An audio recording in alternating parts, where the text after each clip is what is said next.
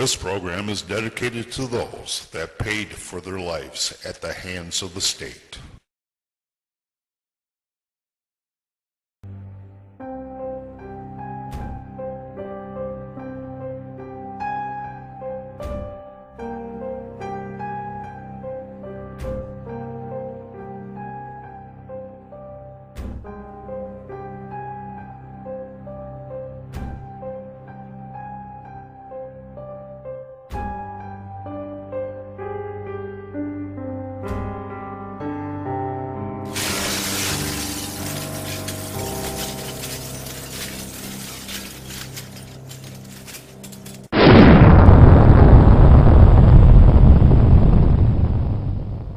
Hello and welcome to another edition of Silent Voices, the only program here in America that you, the viewer, can express your concerns and tell your story about the child welfare family court system. I'm Dennis Lawrence. Next to me is Maria Malin. Recently we attended a rally in Lansing, Michigan at the state capitol. Today we'll be going back to July 27, 2014. I personally had a great time speaking to everybody and hearing the different stories and listening to how their opinions on how we can change the system. First up, speaking in Lansing, Jessie, Mckenna.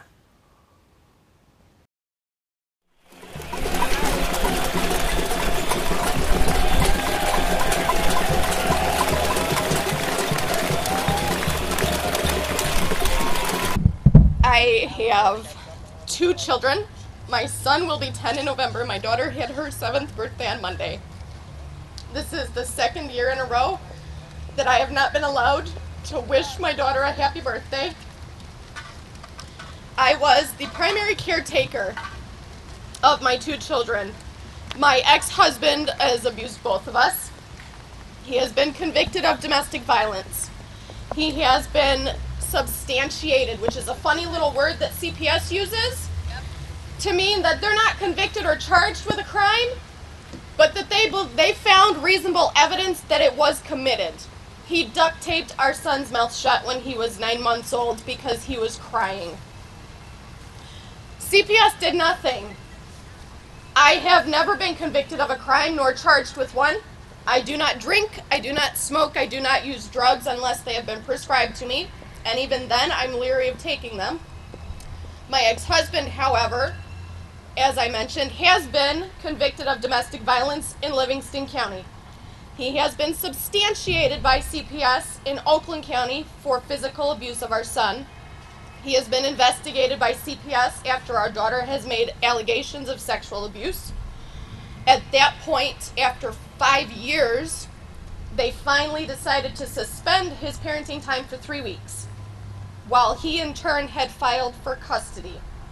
He had us kicked out of our home, which I was awarded in the divorce, but was having a hard time keeping up with the payments because he had also stalked me and cost me my job. Family court is a totally different beast in the world. Abusers of children are not just parents or caretakers, they are also judges. Right here you see Linda Hallmark. She's been on the bench since Governor Engler appointed her many years ago. Oftentimes, our judges are up for election and they get put right back in because of blind voting. She told me in court that because we were staying at La Casa's domestic violence shelter, I was selfish. We were not staying there for what my ex-husband did to me at the time. We were there because of what my daughter told a CPS worker during an interview of what he did to her. They placed us there after they put her into custody. I had, at that point, joint custody and joint legal. He had what the judge at the beginning thought was liberal parenting time. He got them for 3 hours on Tuesdays and 5 hours on Sundays, unsupervised. After the divorce was finalized, he was awarded increased time, which was to include 3 hours on Tuesdays, and every other weekend from Saturday at 5 until Sunday at 5, and 2 phone calls a week. He has successfully tried to alienate me from my children by telling them stories. He has told my children that I don't want to talk to them because by law, I am now on supervised visits. I have to pay to see my children, or I have to have my mother drive an hour and a half to spend the day with them. Because she told me I was unstable, there is no evidence to indicate. CPS told friend of the court that there was no reason to change custody, that they were safe and happy with me. Well provided for. I was the PTO treasurer of their school for 2 years, very heavily involved in their school. He doesn't know who the principal is. I have had to file 5 federal complaints against my son's doctors because they refuse to provide me records, which by law they are not allowed to do. Until there is an order restricting me from having access, they are in violation of federal law. Judge Hallmark, through my Facebook page, I have found at least 7 or 8 other cases out of her courtroom where a protective parent has had their children taken away. The worst of which was a father in Oakland County who had very strong concerns for the welfare of his 2 young daughters who were living in the custody of their mother who had remarried a registered sex offender. And according to one of Linda Hallmark's referees, she had looked into it and said that the sex abuse was not that bad. She thought his children would be okay. He was also put on supervised visits. I am not allowed to call my children. If they call me, I am allowed to answer the phone. Thanks to Verizon's 15-hour outage last night, I got a voicemail from my daughter at about 5:30 this morning. They called me about 7 o'clock last night. I am not allowed to call them back if I miss their call. My children have cried that no one is helping them. No one is helping them come back to mom. CPS has investigated but done nothing because they will go to his home, interview in his home with him in the next room.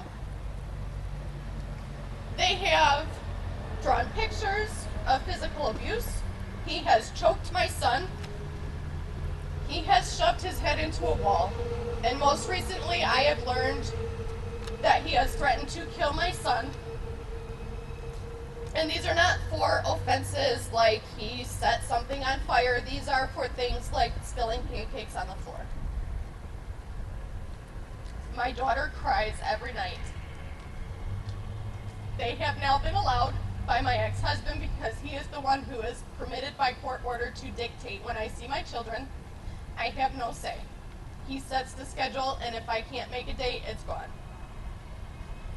He is allowing them to spend the night as long as my mother is there. And my daughter drew me a picture on the way to drop them off of her in 2 different beds and labeled them Mom's house and Dad's house, and said that she is safe at Mom's and scared at Dad's. But they don't do anything because, as the divorced mother, I am the alienator. I am seeking only to rip their father out of their lives, when what is actually happening is I'm trying to protect them, which is oftentimes the case. Domestic violence is often looked at as an accusation made in family court to take the children away. It is never seen as a way to try and protect the children. And what I'm trying to do now is raise awareness that these judges need to be educated. Livingston County recently had safe havens training. Our circuit court judges were there. They spent the entire day learning about domestic violence, child abuse, and how it is skewed, and the myths that are portrayed in family court and how they need to be dispelled. Abusers should not have custody. Linda Hallmark is abusing my children by forcing them to live with someone who is hurting them, by denying them a home with me, who has never hurt them, and forcing them to live with a drug addict and an abuser. These judges are all over Michigan, and they're all over the country, and they are all over the world. There are women like Maria who's been jailed for trying to protect her children. There are cases that have been issued gag orders, which is why you don't hear about this problem.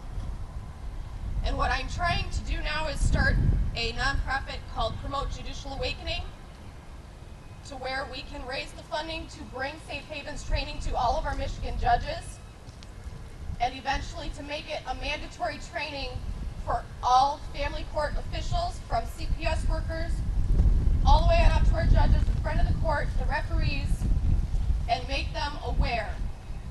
Part of the problem is that we've got an election coming up. If you look at your ballot, you will see in Oakland County, for instance, there are 7 positions open for circuit court. There are 9 candidates, 7 of whom have the word incumbent beside their name. And people will vote blindly. They do not look into people's records. They do not court watch. They say, oh, they've been on the bench before. They must be great. They will never affect my life. The governor might. But these judges, they don't have any impact on us or my family. Let's just leave them there. You need to educate yourselves and vote smart. Learn who the candidates are. Write your senators and make them aware of court licensed abuse, because it needs to stop. And it's going to take all of our Michigan voters to do that. Thank you, Jessie. Up next, another family court victim speaks, Daniel Evans.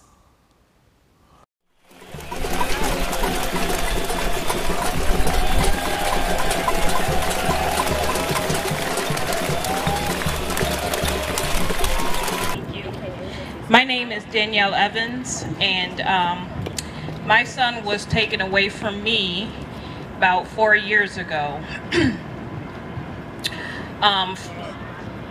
I have 3 children. My oldest will be 13 this year. I have a son that will be 9 this year and a daughter that's 7. And I pretty much raised all my children by myself with the help of my family. My oldest son's father was in and out of his life, really wasn't consistent with visits and taking care of him until he married this woman who couldn't have kids. And she convinced him to go to front of the court and petition for custody of our son. And that's exactly what he did. He took advantage of a situation where my youngest daughter, she has a health crisis that she deals with every day. She has sickle cell disease, and she was going in and out of the hospital. And it was a situation where I almost lost my daughter. She was in the hospital for 2 weeks in critical condition. And my son's father, who I felt like really cared about our son, you know, I let him come and get our son with no problems. He could come and go as he pleased. I just wanted him in our son's life. He went and hired a lawyer and took me to court, and the front of the court conciliator was so rude to me. I mean, I felt like I was on trial for murder. She said that I spent too much time with my terminally ill child to give my son the care that he needed. And it's been 4 years of fighting. I've been show calls multiple times. I've told them my situation. I couldn't work because of my daughter being sick. I went through school just like the lady that spoke before me. I went to school, got my bachelor's degree, got my cosmetology license to be able to provide for my children. And instead of front of the court showing me a little bit of support or anything, they said to me, we don't care what you're doing. You need to quit school, go get you a job at McDonald's, we don't care. This guy needs child support. And I said, ma'am, I'm trying the best that I can. you know, and they didn't care. I had to spend a weekend in jail. I was threatened to have my other kids taken from me. And in the meantime, my oldest son's father caught a court case, and he's a registered sex offender, and he has more rights than I have to my child. I go to try to get my son, him and his new wife and her family, they call the police on me every time I try to go get him. My son is being abused. I've taken my son to Sparrow to get photographs done. My 12-year-old son, who will be 13 again in September, has attempted suicide on 2 occasions just this year. And I've been going any and everywhere trying to get this boy help, and nobody wants to help me. He's self-mutilating himself. This is stuff that a 12-year-old, what's going on in the household over there that my child feels like that's his only outlet? Thank you. He's been running away. His father keeps putting protection orders against me. They basically have CPS in their pockets. It feels like they got the Lansing police in their pockets. I'm doing everything that they tell me to do. File my complaints with the friend of the court, and nobody listens to me. They're telling me that I'm alienating them because I'm too angry. No, I'm not angry. I'm passionate about my child. Right. And his father uses the court system to try to get back at me. And I'm just hoping, my judge is Judge Economy. I'm hoping he does the right thing. August 13th is when we go in front of him at 1:30. And right now, my son he has ran away and has been gone from his father for almost 6 weeks. And nobody sees nothing wrong with that. And I'm just trying to get my son back. I don't want him to be a statistic. That's all I'm trying to do, get my son back. I'm not trying to take him away from his father. I just want equal time and rights to my child. Thank you.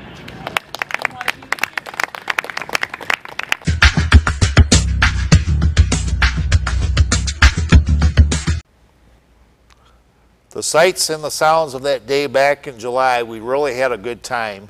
And I thought we really brought out a lot of injustice that we are seeing in the family court and child welfare system.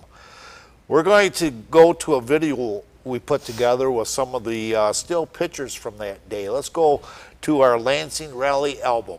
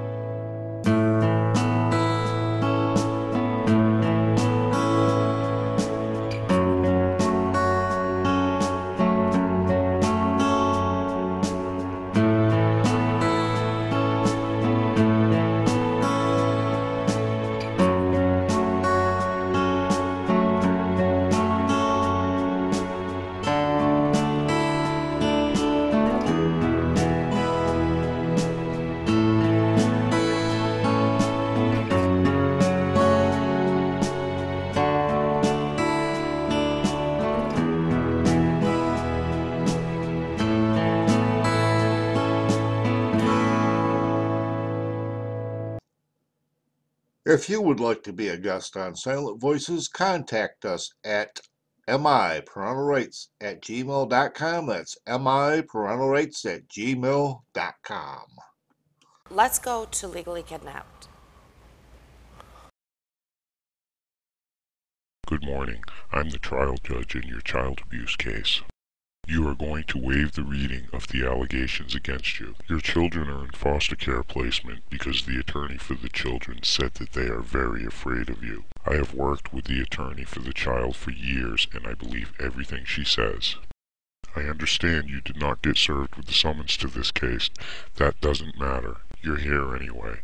If you need counsel, we have a free attorney available for you who is certified by the court. If you hire private counsel, he better behave in this court. I will not hesitate to sanction and fine him. I'll write reports to his disciplinary committee for the slightest infraction. Your motion for immediate return of your children is denied. I find there is imminent risk of harm to life or limb for all of your children. You have leave to refile the motion for immediate return of the child, but that hearing will take place over the next 4 months because my calendar is busy. I will deny your motions for privately retained psychologists to testify because of the risk of trauma to the child because of repeated psychological evaluations. So you'll have to go with what the court psychologist says. I will qualify that psychologist in the area of psychology and allow him to offer an opinion on any area he wishes to discuss.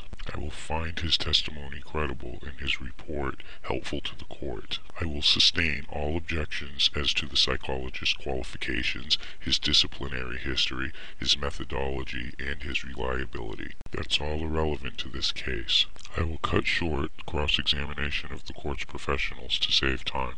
I will cut short opposition to motions filed by the Child Protective Services. I used to work for Child Protective Services and I know they are never wrong. I will deny motions to get records, reports, and other evidence.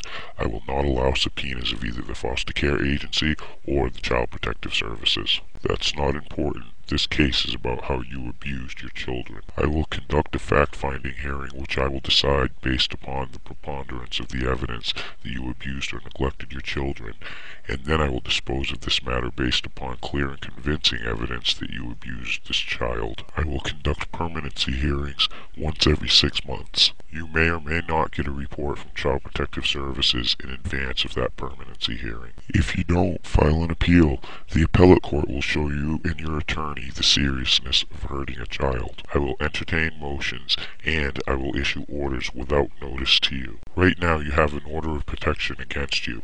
There is no contact with your child until further order of the court.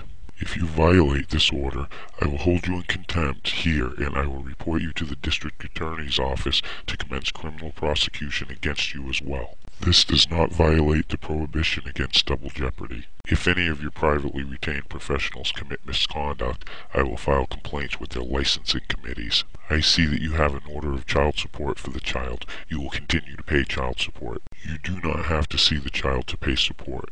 I will incarcerate you if you do not pay support. Throughout this case, I will be on the bench whenever I feel like it. If I am not here, you will have to wait until my court staff tells you that the case is adjourned, and you will return months later. All motions will be continued to that date, and I will not have another judge preside in my absence. This case is too important for that. Any attorney who fails to appear before me will get an order to show cause for contempt unless they work for the government. Your failure to appear before me will result in default, and I will dispose of the case forthwith. Do you have any questions?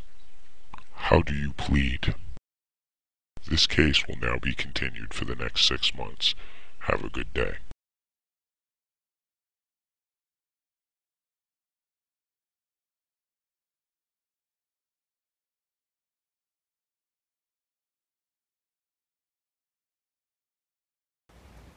We'll be back after these messages.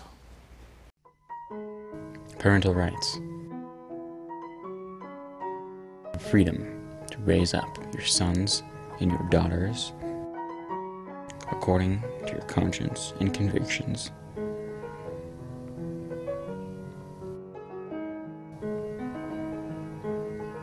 In America, this has always been a privilege. But would you believe there are those who wish it were otherwise?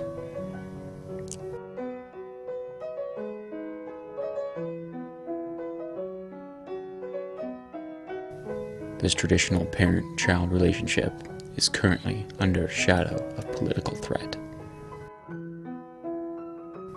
Help preserve parental rights. Support the constitutional amendment.